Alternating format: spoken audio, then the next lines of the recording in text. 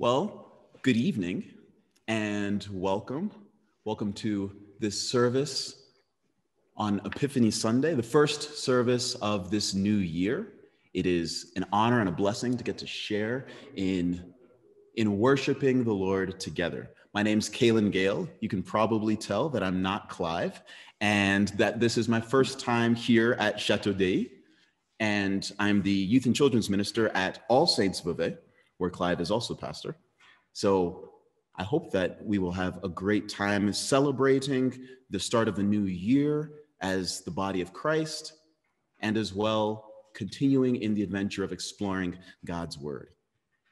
So I would invite us all to take this first few minutes and to share in a carol. This is a carol that is more of an Advent and a Christmas carol, and yet was brought together, compiled by members of church communities all across the Archdeaconry.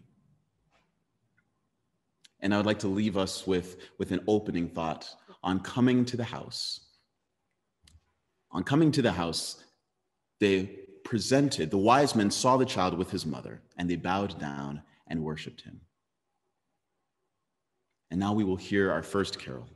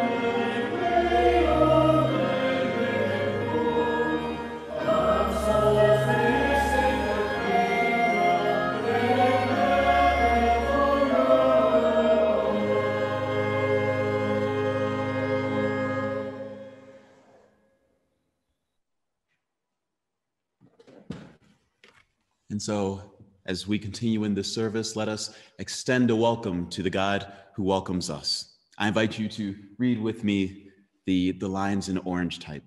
Wise God, you are older than the ages, and you dance in the starlight, and you love us.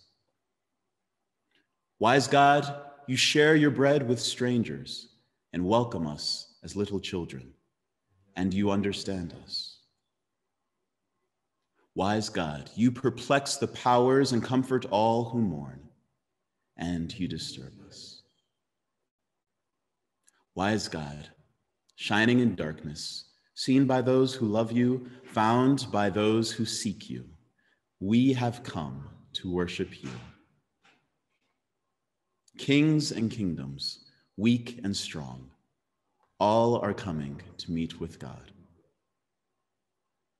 Sons and daughters, poor and rich, all are coming to meet with God. Scholars and shepherds, simple and sage, all are coming to meet with God. And as all are coming to meet with God, we rejoice that God comes to meet with us. On this Epiphany, I was about to say Advent, on this Epiphany Sunday, we continue with perhaps the most famous Epiphany hymn of all, We Three Kings.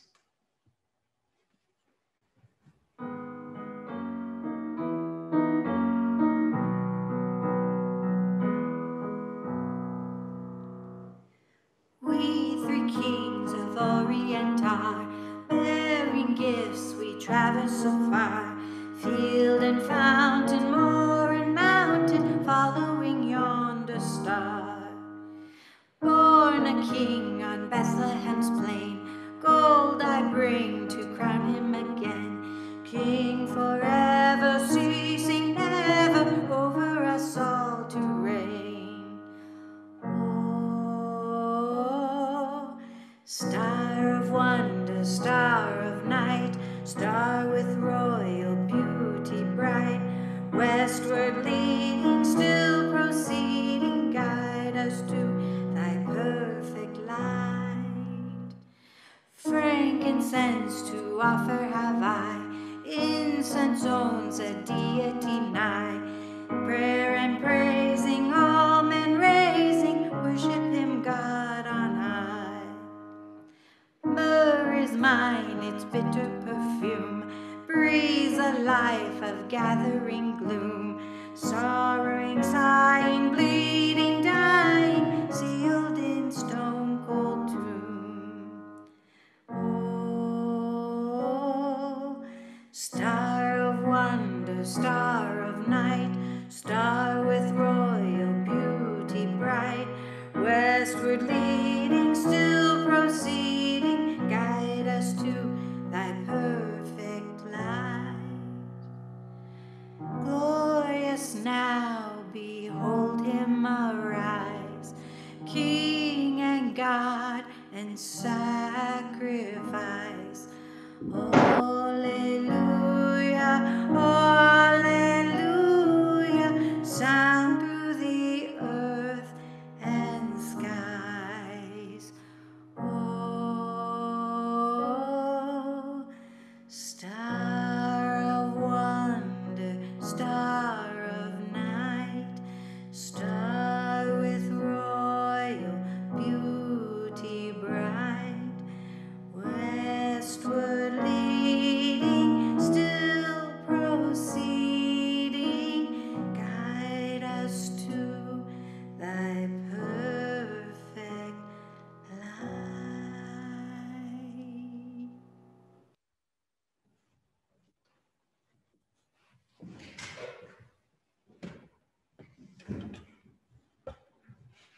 So we continue in our worship with a time of confession.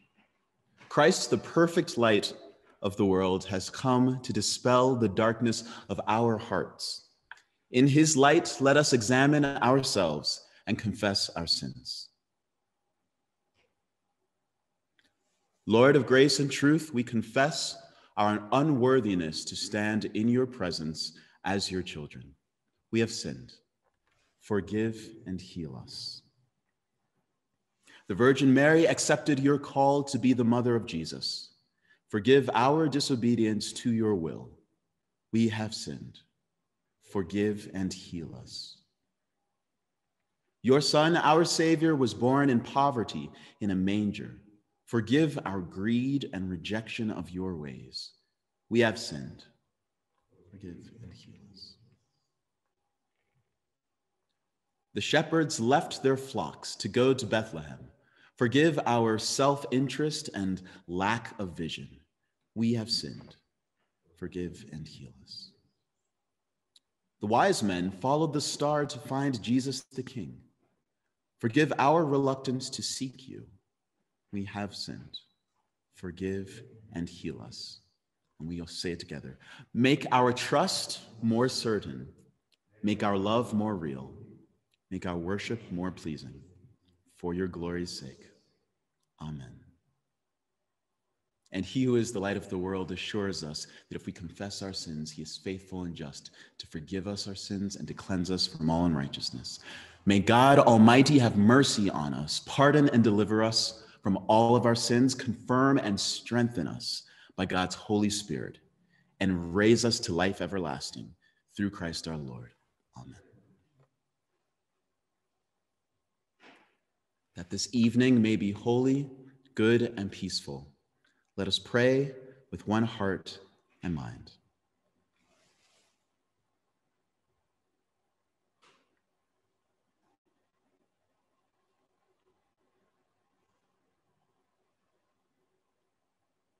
As our evening prayer rises before you, O God, so may your mercy come down upon us to cleanse our hearts and set us free to sing your praise now and forever. Amen. So we will continue in our time of worship with a reading of scripture, and I would like to invite Cece to read Matthew 2, verses 1 through 12.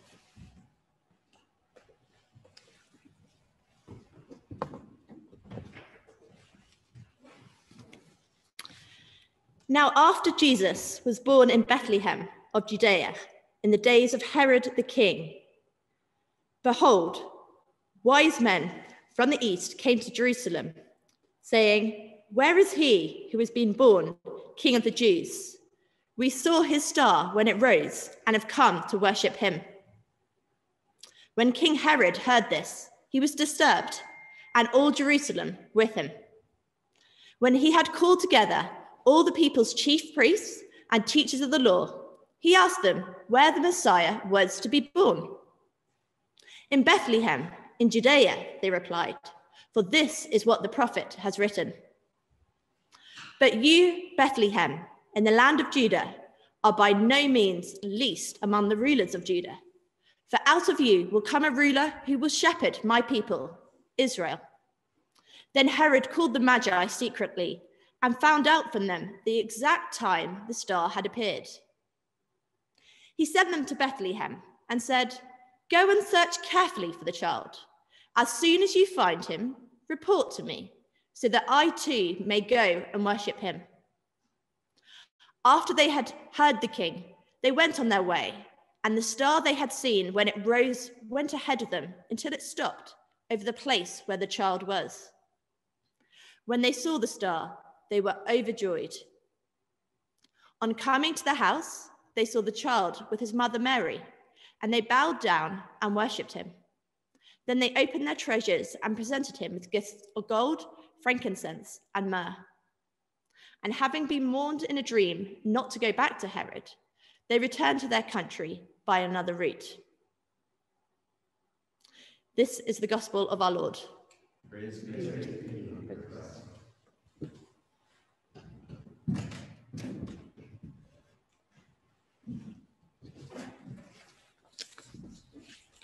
Thank you so much for that reading. Let's take a moment to pray, shall we? Father, we love you, and we know that first and foremost, we're loved by you. So take this time, take this word, and apply it to our hearts, that we might go out from here a people enlivened by your Spirit. In Jesus' name, amen. So, if 2020 has taught us anything, it may be this. Be ready for anything and everything. In the words of one unnamed but oft quoted wise guy, hindsight is 2020. And I'm guessing that you will agree with me on this. How glad can we be to have 2020 in hindsight, in the rear view? But there's also this ever-present realization, which I'd like to call 2020 vision, if you'll pardon the pun, and that is that, quite frankly, we cannot be prepped enough, briefed enough, even prayed up enough to anticipate all of the craziness of a year like the one we just came out of. And I say just came out of because as of 3 days ago, we've crossed over, sigh of relief, into this new year, into 2021. Humanity, battered and bruised, has survived, and the world still turns, although with a few screws loose and more masks around the place and more trials and tragedies faced, but we have survived. And on a liturgical note, for the church calendar, we're standing not only on the other side of 2020, but on the other side of the Christmas season, the Sunday known as Epiphany. Epiphany is that fun to spell Greek word that means shining on or appearance. And I think you can probably guess why. And there's some major mileage to the Epiphany story. And we'll get to Mary and Joseph and Herod and the star, but the folks I really want to focus on are the wise men, or the wise guys, as my vernacular take on those early gift givers of Christmas past goes. My question really to us is, what do wise guys do? And if we are going into 2021, hopefully a little bit more aware, hopefully a little more wise with our 2020 vision, what might that mean? What do wise guys do? Wise guys ask for help. I invite you to think of the wisest person you know. Or second wisest if you're having to choose between Clive and someone else. Whose wisdom has shaped your life? Who has made you a better person through the way that they applied knowledge? Because wisdom is not the same as knowledge. We've all heard this before. Right? Smarts are great. Smarts are great. I'm sure that on this call, in this sanctuary, we have a lot of smart people. And smarts will tell you a whole bunch of stuff. Smarts will give you calculations and equations for gravitational pull. But wisdom will tell you not to get too close to a cliff. And smarts will tell you how to figure out that speed is equal to distance over time. But wisdom will say, maybe I shouldn't walk into traffic.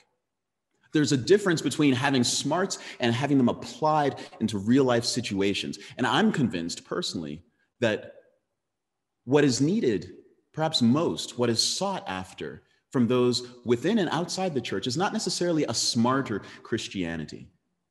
It's great to know our Bible verses. It's great to be able to recite our creeds. That's all wonderful and blessed and God ordained. But when it comes down to it, most people aren't asking, man, I wish I could get another Bible verse in my mind. I wish I could figure out the 66 books in alphabetical and chronological and canonical order. Most people are just trying to figure out how to live right. Most people just want to know from the moment that I wake up till I put my head down on the pillow, I want to know that I'm doing something with my life that has meaning, that speaks to my heart, that speaks to the needs of this world, that takes the gifts that I've been given and puts them into something bigger than myself. And then we're talking about wisdom. Wise guys ask for help. The Magi, not kings, not necessarily three, were smart. And smart is an understatement because they were brilliant. You think about this. Back before the Hubble telescope, before the International Space Station, before all of the observatories that we have in our world today, these guys were charting the stars with their eyes and their minds. And not only were they charting the stars, but they were taking what they got from charting the stars and bringing it down and saying, this is what this means for the world that we live in. They were brilliant. A category of nobility from outside the Jewish faith. We see them in Matthew, but also in the Old Testament, in the book of Daniel, in Jeremiah, and outside the Bible, they're mentioned. They were very clever folks whose book learning and whose discernment of the stars was impressive, but not without limits. Their journey began to Bethlehem with the supernatural revealed. They saw his star rising. They saw his star in the east, another translation says. But it only continued with question, a humbling of self to seek out someone else's guidance. Where is the one who has been born King of the Jews? Jesus may be the greatest epiphany, but another epiphany we have to deal with and we have to learn is to recognize the voice of God in the unlikely circumstance, in the unlikely sources. From the very beginning of the nativity story, God reveals God's wisdom in the unlikeliness of places. In this chapter of Matthew, God doesn't start with the priests in the temple, but he starts with these foreign wise guys from out of town, from outside of the realm of Judaism.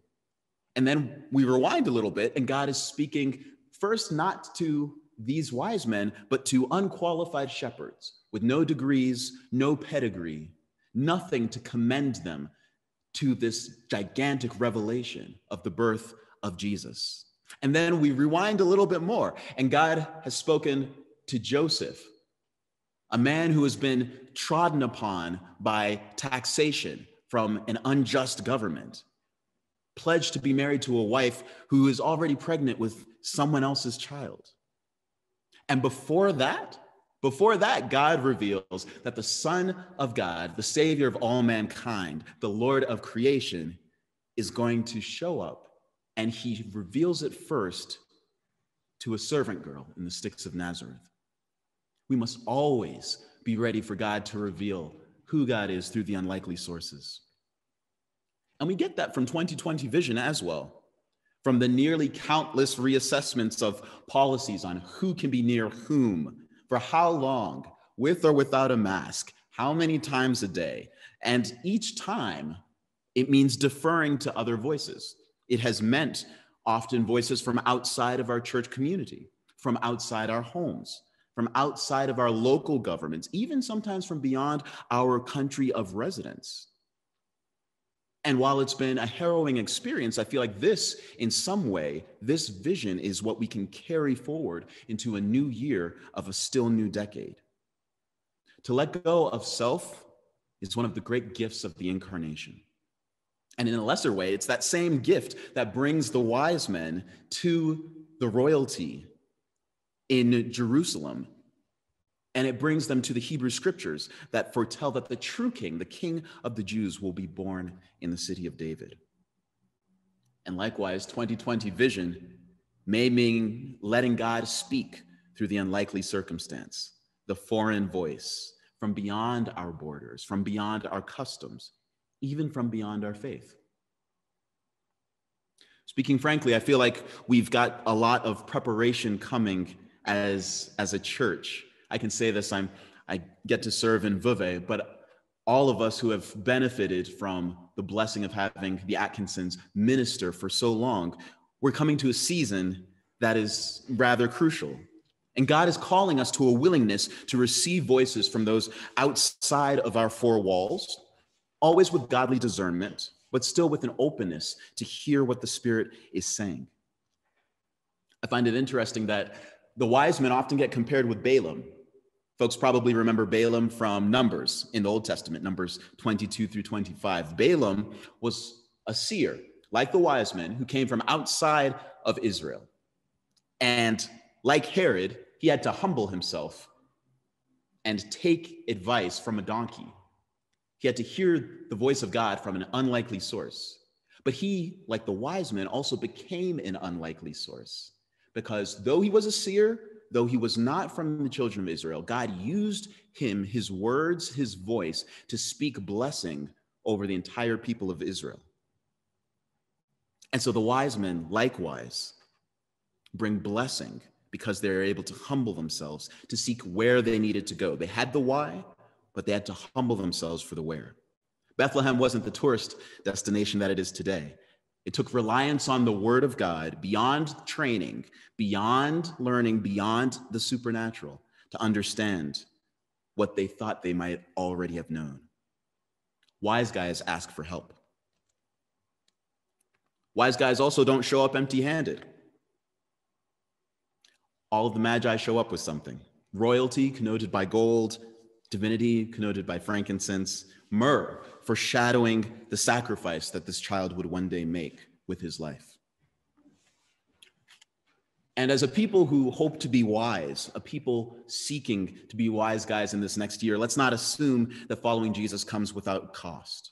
The wise men's gifts were definitely top tier. You could find them with the pricier tags in a manor, but I'm not talking about the cost of money. I'm talking about the cost of humility and faith, because each of these gifts wasn't just a statement of who Jesus was, it was also a statement of what humanity is not. To bring gold to a king was to acknowledge that his position surpassed their own. And so it wasn't just gold, it was a surrendering of status. Frankincense meant an acknowledgement of deity. Often frankincense was used both in the Old Testament and elsewhere for fragrant offerings to God. And perhaps even implicit in the frankincense was a choice to turn from worship of other so-called divinities that were part of the wise men's culture. T.S. Eliot wrote a poem about the wise men and puts himself in the wise guy's shoes and says, "We returned to our places, but no longer at ease there in the old dispensation, with an alien people clutching their gods." And so frankincense wasn't necessarily just frankincense, but a surrendering of systems that were sacred. And myrrh was used for burials. We see it elsewhere in the Bible in John chapter 19. Nicodemus goes to the tomb of Jesus with about 100 pounds of aloes mixed with myrrh. And it was used for burial, and it meant that someone would die, and die in an important way for humanity. And what that means is whoever gave it needed saving, needed a sacrifice. And so it wasn't just myrrh, it was a surrendering of self-sufficiency. And let's not forget, all of these, gold, frankincense, and myrrh, are placed before a baby. A baby. And his probably illiterate mom and workaday dad, who may have taken years to piece together what the symbolism was, what it all meant. A baby with no crown and no court. I have two small children. One is about 5 months. And in light of that, I now wonder if when he was first given it, baby Jesus tried to chew on the gold. I mean, it's crazy. A baby. To me, it's as crazy as an alabaster jar broken at a carpenter's feet. It's as audacious as a fisherman stepping into the sea to follow his teacher and his best friend. When we, by faith, bow the knee in our 21st century, self-made, self-deified Western world to a Middle Eastern man whom we can't see, but whom we love as God, whose followers are all mixed up, and whose church is sometimes anything other than what he said it should be, when we do that, we are doing something radical. What we lay down at the feet of Jesus is just as important as what we take up for him this year. Wise guys don't come empty-handed. And wise guys know how to change course. It's not about how we got here, it's about where he's leading. So I have to say something on Herod, because why not, right? So the Herod hustle was all about self-preservation. It was a colossal time bomb of insecurities and grasping frantically at proof of superiority. And I know that we only know these things to be true in other people's lives and not our own. Anytime you as a king are known throughout history for taking out your own sons and a wife for fear of being overthrown, you know that you're in over your head. And perhaps in our own less overtly murderous ways, we too can evince self-centeredness, rooted in fear, ultimately, that the life that we've built for ourselves, which in all truth God has blessed us to build, will fall apart if we dare allow someone else to sit on the throne of our lives. But we can't grow as the people of love that Christ calls us to be if we're obsessed with our own survival. Christianity was never to have been about an empire, but about a kingdom. And not a kingdom performed in palaces, but lived amongst the unlovable and the lost. I have the privilege of serving on staff at a church. And I can say as one with my pay, my lodging, my professional identity tethered to church, as someone having grown up in church for almost literally as long as I can remember, I will make this very clear. God's heart is not ultimately for the church. God's heart is not ultimately for the church. It is expressed through the church for the world. Wise men know to change course. God's words to the wise men are clear. You need to go home a different way. The journey cannot follow the course it was on before. And if we hear these words as a hopefully wise church in the coming year, we may realize that we cannot continue our adventure in faith exactly the same way that we have done to this point. And that's not because what was done before was bad. I'll ask a question. I won't expect a show of hands, but you didn't go back to leftovers of Christmas dinner from 2019 for this holiday season, did you? If someone raises a hand, I'll be a little flummoxed. Why not? They were good, right? But they were from last year. You get your tires checked, sometimes replaced. Were the old tires bad when you first bought them? No. But they were from last year. We are a people of Christmas hope, rooted in ordinary times, bearing witness to an Easter Christ. And we are loved by a Christ who is risen and who doesn't stop raising us up from where we were comfortable, who says in dreams and in visions and stables and stars and plain old ordinary language, "See, I am doing a new thing." What it means, quite simply, is that the old way to Bethlehem worked for the first leg. It worked. But the way home had to change because the revelation had changed. And sometimes a new way home means letting go of whatever or whoever is not on the side of God's newness of life. And the wise men got that memo. They realized they were on the side of the Messiah, which meant that their loyalty to Herod was null and void. And Herod had given them the sat-nav. He and the priests told the wise men where to go, how to find the baby Jesus. They had done something that was good. But all of it came with a wringing of hands and crossed fingers behind the back, because the palace was a place of worry and not of worship. As God welcomes us into this new year, we have to be honest with God and with ourselves about the weights and the snares that keep us safely nailed to the spot that we can handle, but far below the heights to which God wants us to soar. And Herod, I think it's interesting to note, Herod doesn't necessarily have personal aversion to the wise men. He's not out for their blood, even though they're the ones who called Jesus the king. In some ways, he's almost rooting for them to get where they want to go. He just wants to destroy what they stand for. Sometimes God allows us the hard but liberating realization that folks can be in your corner without wanting your best. They can be for you as a person. They can want what's good for you, but not what is God's for you. Wise guys discern when people pay lip service to your marriage, but they try to keep you out late every other night. They discern when colleagues and friends smile at the word church, like it can't be helped, but then plan all of your hangouts for Sundays.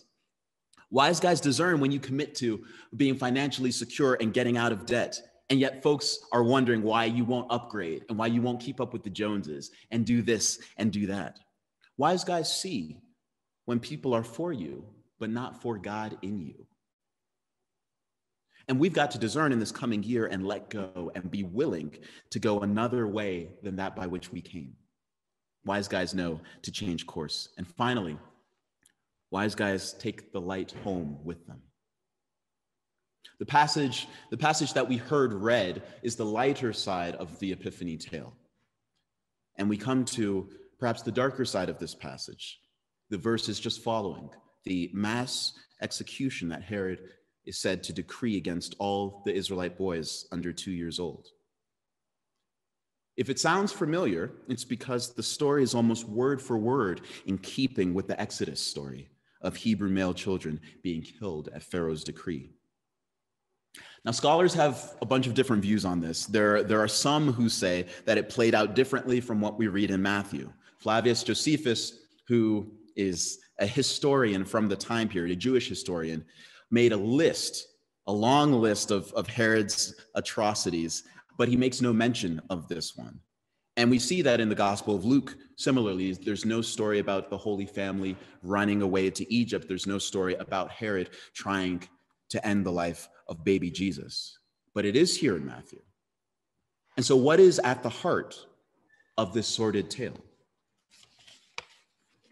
Whether Matthew is painting a poetic account or conveying facts blow by terrible blow, the point remains. These things do happen. But he wants us to understand that even in a world that is rife with demonic and destructive opposition to God's will prevails. The Christ child survives in spite of enemies in high places because his Father sits higher still.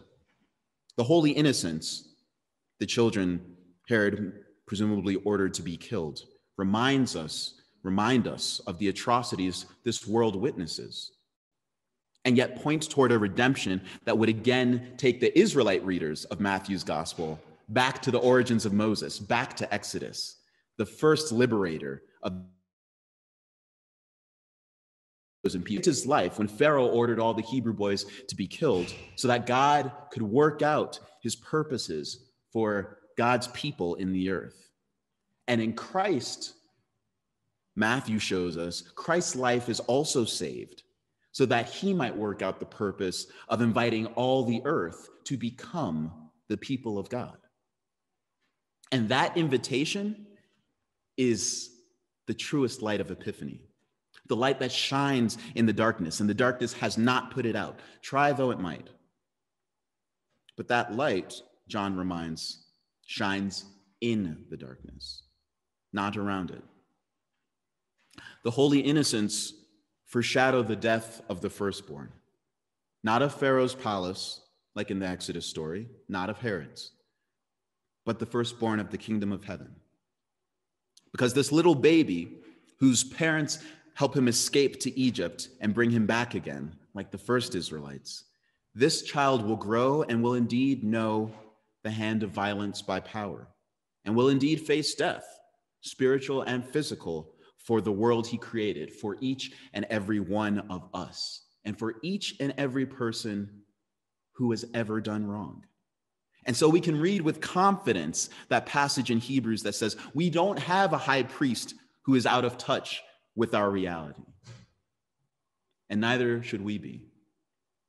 Because the heart of God beats for, and the hands of God bled for, the lost boys and girls of Nigeria, for the hostages of incessant violence in Yemen, for the abused spouses and the hungry children of our streets.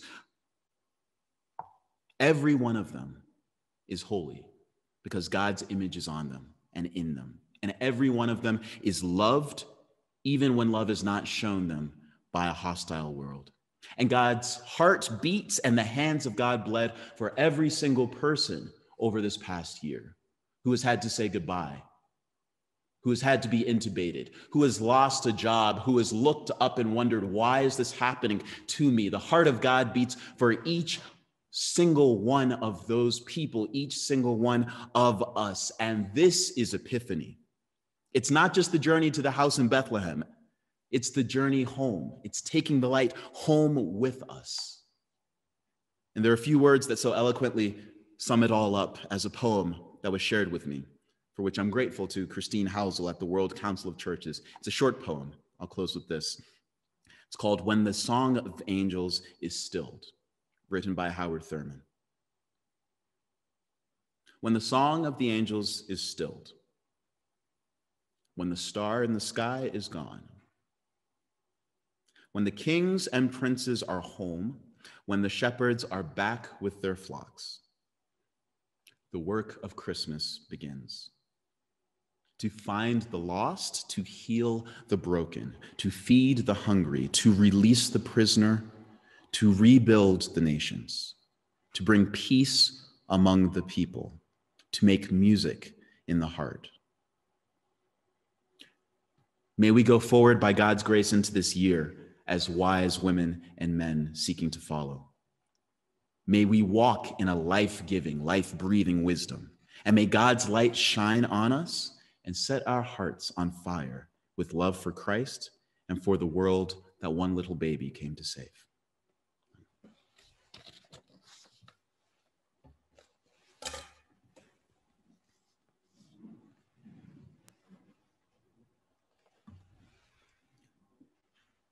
And so I would invite us, as we reflect on what it means to seek God's wisdom, to share in the reading of Psalm 90, the only psalm in the entirety of the book attributed to Moses, a prayer recognizing our need for wisdom. So I'll read the first verse, and I invite you to read the verses in bold in alternation. A prayer of Moses, the man of God. O Lord, you have been our dwelling place throughout all generations.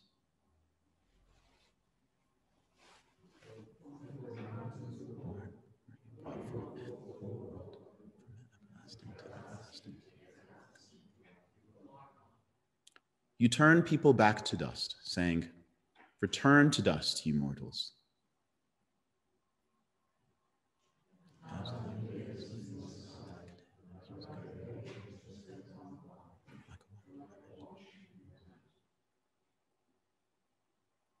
Yet you sweep people away in the sleep of death. They are like the new grass of the morning.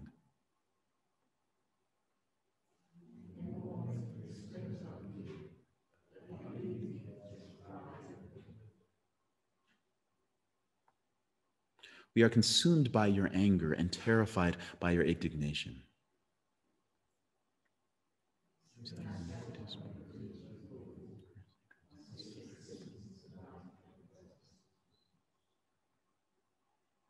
All our days pass away under your wrath. We finish our years with a moan.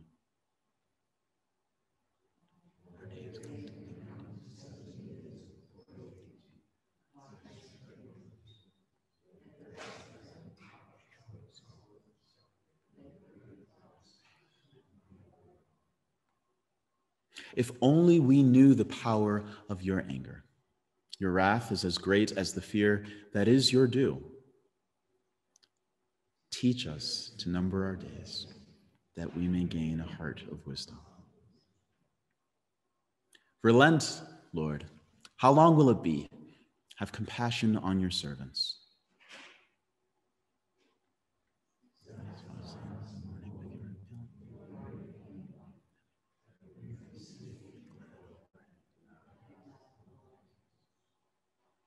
Make us glad for as many days as you have afflicted us, for as many years as we have seen trouble. May your deeds be shown to your servants, your splendor. May the favor of the Lord our God rest on us. Establish the work of our hands for us. Yes, establish the work of our hands.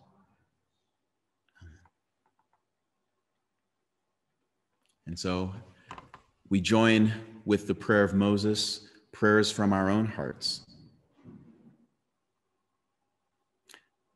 In this new year, loving Lord of all, might you be glorified. Cause your face to shine upon us, and we shall be saved. We praise you, Father of lights, for you are without change or deception.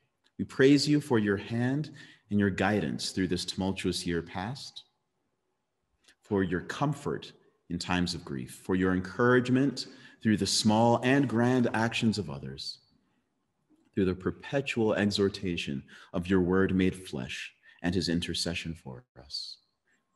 Be now present with us in our hopes and hesitation, that we might advance your loving kingdom in the places you have placed us. Cause your face to shine upon us, and we shall be saved. All wise one, how excellent is your name in all the earth. May your kingdom come to the broken, the impoverished in our streets and byways, those whose accounts are full but whose souls are empty.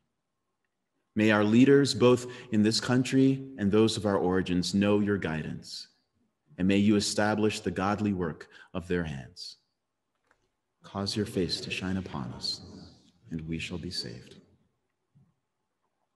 Father, we commit to you the state of our world, the state of the pandemic, and we hear the reminder that we are but dust. Yet in your mercy, preserve the people you created, for whom your Son, that blessed child of Bethlehem, that man of Nazareth, was sent. Where peace is hard found, there let yours be that which passes understanding. Where grace and greed compete, might grace win out all the more. Where the innocents are forced to flee, there may streams of justice flow and balms of healing for the afflicted. To you we lift the countries of Yemen, of Ethiopia, Syria. We bring before you Palestine, home of that sacred city, Bethlehem, where your Son first laid his head, place of conflict and hotbed of uncertainty. Might the Prince of Peace return, no longer as an infant in swaddling, but in the hands and feet of his followers, a tribe above tribes, a kingdom peaceable. Cause your face to shine upon us, and we shall be saved. Merciful Father, accept these prayers for the sake of your Son, our Savior, Jesus Christ. Amen. And so we come to the collect, the prayer written especially for this Sunday of Epiphany. O God, who by the leading of a star didst manifest thy only begotten Son to the Gentiles, mercifully grant that we, which know thee now by faith, may after this life have the fruition of thy glorious Godhead, through Jesus Christ our Lord. Amen. And I invite us all to bring these prayers together in the words that our Savior taught us. Our Father, who art in heaven, hallowed be thy name. Thy kingdom come, thy will be done, on earth as it is in heaven. Give us this day.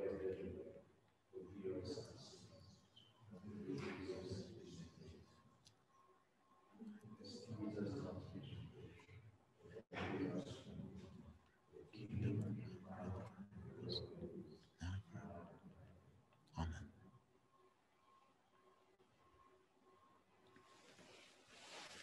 So we come to a blessing for the people of God. The Spirit of truth lead us into all truth. Give us grace to confess that Jesus Christ is Lord, and strengthen you to proclaim the word and works of God. And the blessing of God Almighty, the Father, the Son, and the Holy Spirit be with us and remain on us this night and always. Amen.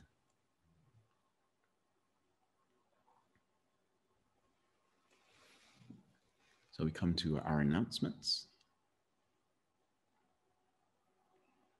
And I don't think that there are any announcements. But then again, I'm a visitor here. So I'll just take this time to say that my announcement is thank you so much, both to those online, to those directly in front of me in both senses, for allowing me to share in this time of worship. Are there any other announcements that need to be made? No? Okay. All right. Well then, thank you so much. Be blessed. Have a great continuation of this year. God bless.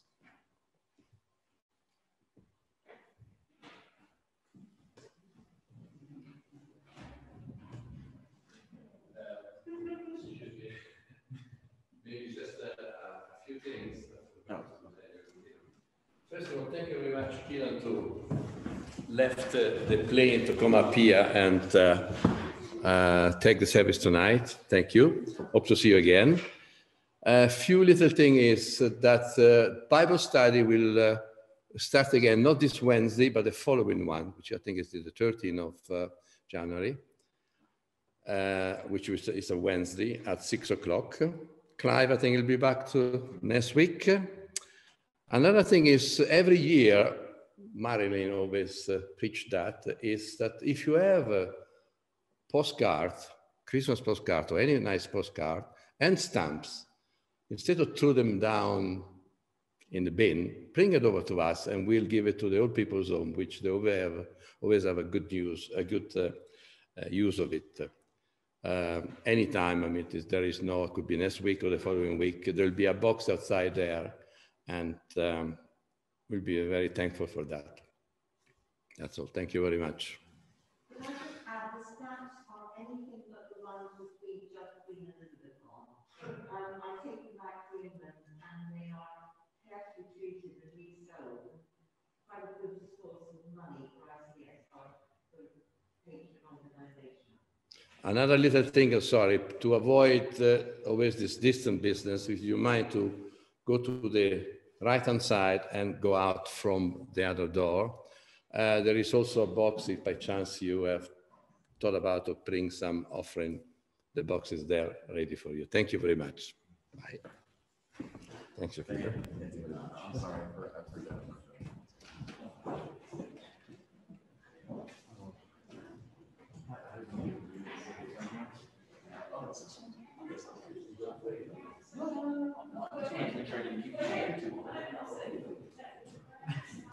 Oh, sorry.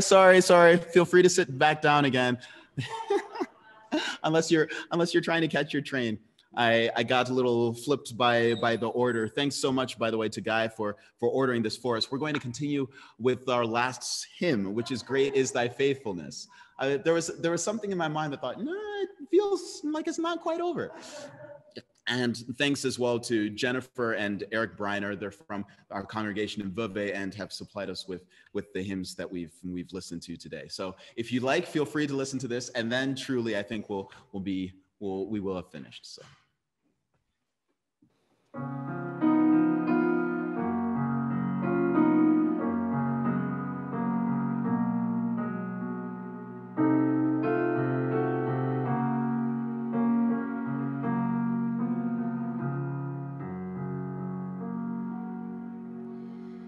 Great is thy faithfulness,